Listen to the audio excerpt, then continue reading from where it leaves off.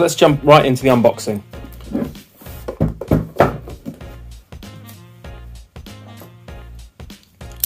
So this is cellophane wrapped, so I'm going to remove that using my handy little knife here.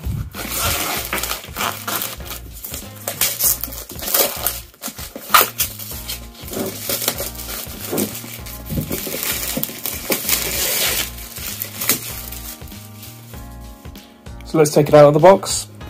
So as you can see, it is a slow release, but the weight of the unit itself is actually allowing me to remove the lid. And there we go. So you're presented with the screen side up, with the Google logo on the front there on this cellophane, which is for protection in transit. What you've got is you've got a really sort of rubberized base in white. And as you can see on the back here, we've got the Google logo. It's like a little sticker on the back of this material speaker grill there. And you've got the mute button on the back.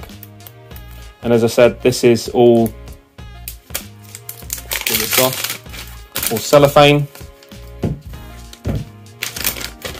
In the box, you've got the quick start guides and warranty information, as you do with most of these products. This one's just a card, and then warranty information and privacy. Information about privacy, because this does have a camera on the front. Inside of the box,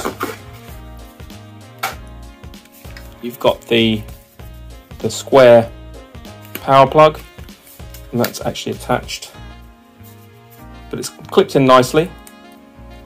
Let's get some power into it.